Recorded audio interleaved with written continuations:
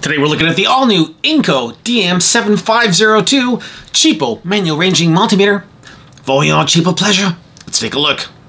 DM7502. What do you get? Well, first of all, you get a pretty cool looking box. Also get your INGCO DM7502 manual.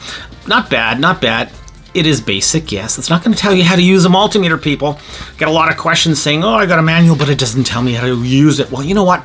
That's really not what they're designed for. They're designed to let you know the specs of the meter itself. But fear not, I will be coming up with a multimeter tutorial at some point soon, I hope, because I've had so many requests for one. So yeah, it's coming. It's coming, guys. Also get some test leads, Cat 4 600 volt rating and Cat 3 1000 volt. PVC. A little on the short side, I would say, perhaps, but yeah. They are nice size, though. I gotta say, they're bigger. They're not your standard cheapo test leads, because let's face it, this is a cheapo. I picked this up for about 20 bucks Canadian. Yeah, around $18, 17 US, so yeah, this is definitely in the cheapo zone. Now, the test leads themselves are really sharp, and they're a good size. They're a good size. They even have this sort of conical shape going on here at the tip, which, you know, I like. I like it. It's an easy lead to hold in your hand, and I'm actually kind of impressed. So, good stuff. By the way, if you're new to the world of multimeters, fear not. We're here to help. A new feature to the channel is something called, yeah, you see it, quick tips. Basically, a quick tip on how to do a particular function with a multimeter. Hope you like it. And it even ships with a couple of AA alkaline batteries with the INGCO branding. Gotta love it. Color of the boot is definitely interesting. It's not so much a fluke yellow, but it's close, and it's not really a Quayside orange either. It's somewhere in between. It's unique, but definitely closer to fluke. And when I say identical, I'm not kidding. Look at that. We suddenly have an off-yellow Habotest. Cool! Let's do a quick side-by-side to the Habotest HT118A. Popular meter, #1 in the cheapo zone. Yeah, it is identical body. Auto-ranging, manual. Buttons themselves, once again, max min, flashlight, function, hold, all the same. Even the selector switch, if you take a close look, is basically the same selector switch. So this really is the same unit, but with slightly different programming. Let's just peel away that protective layer. Always appreciated when we see it on a multimeter. Now, if we take a look at the display itself, notice anything? Yeah. A lot more chunky funky on the INGCO than the Habotest. Habotest has that sort of diminutive but nonetheless unique style font. Not so on the INGCO. So, you know, mileage may vary, up to you, personal preference really. I don't know. I don't really have one myself. If I had to choose, I would probably go with the Habotest just because you can get more on that display. But yeah, the display itself is different. Also in AC millivolts, you can tell another big difference here. We have the dual display on the Habotest compared to the singular on the INGCO. Other than that, though, standard fit and finish, good quality, nice plastics used, have a pretty decent tilt stand again, identical once again to the Habotest series. Selector switch as well, has a nice tactile feel, clackety clack, clickety click, hits the ranges with authority. I like it. Backlight is also slightly different on the INGCO compared to the Habotest. A little bit brighter. I don't know if it's necessarily better, but it does seem to last as well a few seconds longer, but not by much. Why do they do that? Something else that is seriously lacking is the fact of the absence of a bar graph. Unlike the Habotest, we have a bar graph. Not so on the INGCO. That is sadly missed. So as you can see, a lot of similarities to the Habotest, but it's definitely a meter unto its own. Looks a little bit different, acts a little bit different, reacts a little bit differently. Let's see how it actually performs. Groovy. Let's take a closer look at the selector switch, starting at the midnight or off position. Volts DC up to 1000 volts. Volts AC up to 750, including frequency. Frequency and duty cycle. AC amps up to 10 amps. DC amps up to 10 amps. Battery tester, 9 volt and 1.5 volt. Capacitance up to 100 millifarad. Diode test. Continuity. Resistance up to 60 megohm. Non-contact voltage and live detect. Top left of the meter, we're starting off with the function switch, followed by the hold, max min, and finally the flashlight backlight. On the meter you can see we have our LED illuminated jack inputs. On the far left, we have our high current input up to 10 amps. Below that, the milliamps up to 600. On the far right, we have our common, and above that, we have our positive input. Capacitance, diode, continuity, voltage, resistance, frequency, duty cycle, and live wire. We're looking at a DC precision voltage reference now. To get there, we're going to move the dial to the volts DC. You can see we have that flashing input at the top.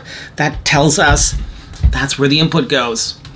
5.000 is what we want. 5.003 is what we get. Hey, definitely in spec and looking good. We're sitting in resistance mode right now. 100 ohm is what we want. 100.2 is what we get, and that is pretty darn good. Now, do we have any resistance on those test leads? 0.2 of an ohm, 0.1 of an ohm, and nothing. So, hey, excellent. 100K coming up is 99.8. Oh, that is really accurate. Let's go right to the 1K, shall we? 1.1, 1.0K. Oh, beauty, beauty. And let's try 10 ohm. Oh yeah, and sitting at 10 ohm right now, oh, you can't do much better than that. Okay, well, finally, let's try 1 ohm. Hey, why not? Why not? Wow, 1.0 ohm. This is definitely one accurate little beast. Loving it. Is it quick to range? Sitting at 8 mega ohm right now. Down to 7. 6. 5. 3 mega ohm. Finally 1 mega ohm. Hey, not too shabby. This is very nice. Next up is diode mode. As you can see, we're sitting in the diode range. Let's start off with a standard diode. 0.558 forward voltage drop, looking good. Okay, here we go, starting off with that red LED. It is lit with a forward voltage drop over to the yellow. Same, the green, perfect. The blue, yes, and finally the white. Awesome, 5 for 5 in the LED genre. Oh, I'm loving this thing more and more. Output voltage in diode mode is a solid 3.2 volts. Very nice. Next up, it's continuity. Oh, I love this time of the review. Stock default test probes, 3, 2, 1, and oopsie, we're not in continuity. That's better. It is latched, fairly loud. Gets about 80%, I'd say. Let's try the Probe Masters.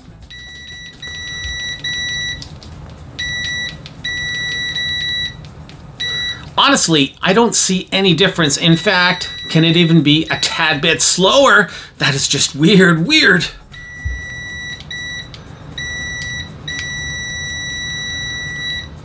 .73 decibels, maximum output volume in continuity. Not bad, not bad. Now the DM7502 also comes with a battery tester, and a lot of people think this is just, you know, all fluff, but it is actually a useful feature.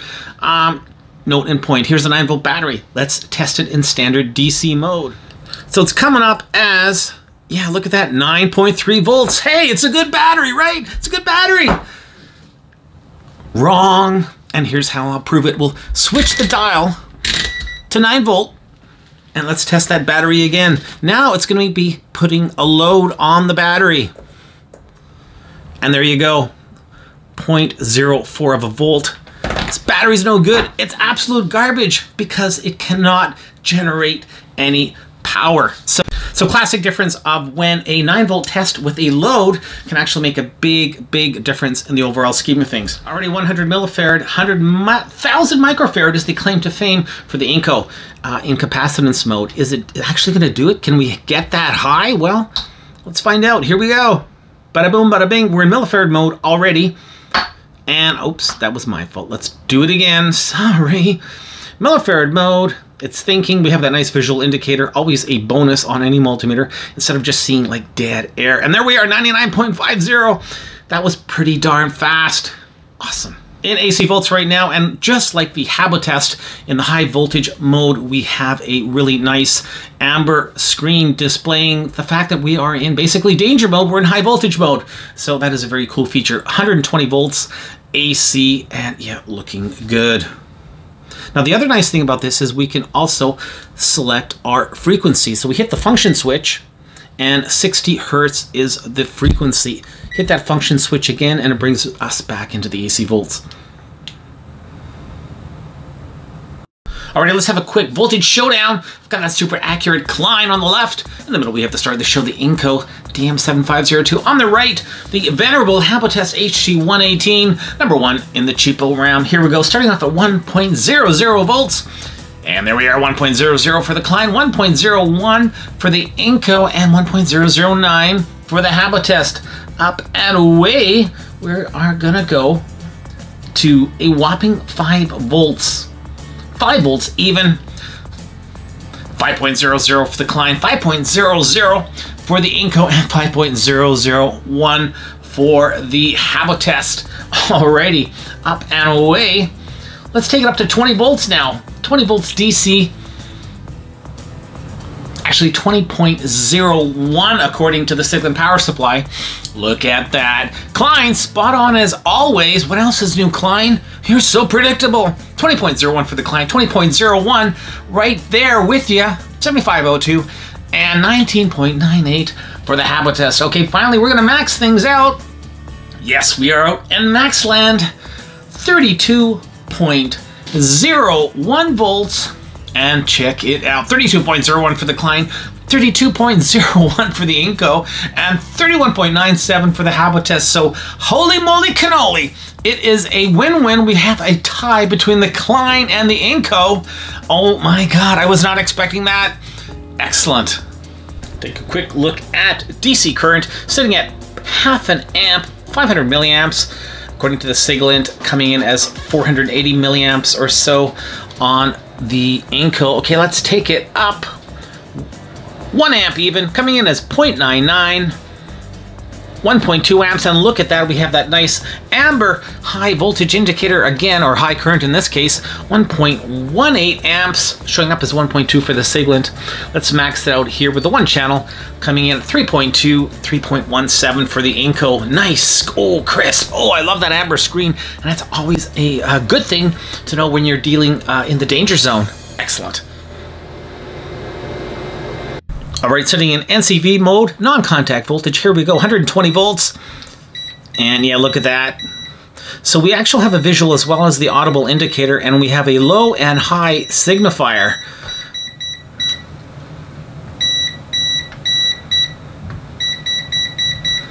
Not bad, not bad. Now we have it in our live wire mode, and let's just try probing, shall we? And you can see indeed it is able to detect that voltage. Something else I like is the fact that when you turn on the backlight, you actually are not enabling the flashlight. So to get the flashlight going, you got to hold down, and then you get the flashlight. So nice, nice. A lot of multimeters today, flashlight is invoked as soon as you turn on the backlight. So excellent. Okay, it is teardown time. Guess what? Wow. You can tell we have a lot in common. HABOTEST 118A on the left. Here is the INGCO, and man, oh man, they are almost identical. Neither multimeter has any shielding, as is blatantly obvious, but well, what the heck else is new? Okay, let's start off with those input jacks, and you can tell they are identical, split variety, nothing new going on here. The fuses themselves are identical, 6 by 32 millimeter, and on the milliamp side, we have a 600 milliamp fuse, 10 amp ceramic on the high current. Each have identical PTCs. On the voltage side, we have a diode clamp going on over here. No MOVs to speak of whatsoever. Moving up, here are those battery connectors, the spring connectors over here that make contact with the terminals of the battery compartment itself, but little else going on. Moving up the line, the only obvious difference between the HABOTEST and the INGCO is the absence of that HT16C22 LCD control driver. It ain't here, it is not on the INGCO. Everything else is identical right down to the EEPROM, which of course is the T24C02A. It's a good one. Crystal oscillator, buzzer, LED, not much else going on. But if we take a look at that NCV, once again, you can tell we have that filament jutting out of the top right over here, and that is what is giving us that not so bad. I call it a so-so NCV performance. Definitely we've seen a lot better. But thoughts of INGCO DM7502 manual ranging multimeter. Price versus performance, this thing blows most of them out of the water. This is a darn good, highly accurate multimeter. Now, you might be a fan in the manual ranging camp, and if that's the case, then you're going to have to sadly move on. But if you don't mind a manual ranging meter, it's hard to do much better than the DM7502. Good looks, great performance. It is very close to its HT118 DNA. At the end of the day, it's hard not to recommend the INGCO DM7502 if you're looking for a manual ranging multimeter that won't break the bank and that can offer a lot of bang for the proverbial buck. Hey, the INGCO DM7502 gets a solid 4 out of 5 stars. Thanks for watching this review, everybody. Plenty more coming. I've got that brand new Unity UT8805E multimeter. Gonna have that coming up really soon, as well as the Kai Beats Week. Slight delay, no fear, it is on the way as well. Hey, lots of good stuff coming. Glad you guys are enjoying that retro tech. We have a lot of vintage multimeters coming up as well. Hey, till the next one, keep on testing.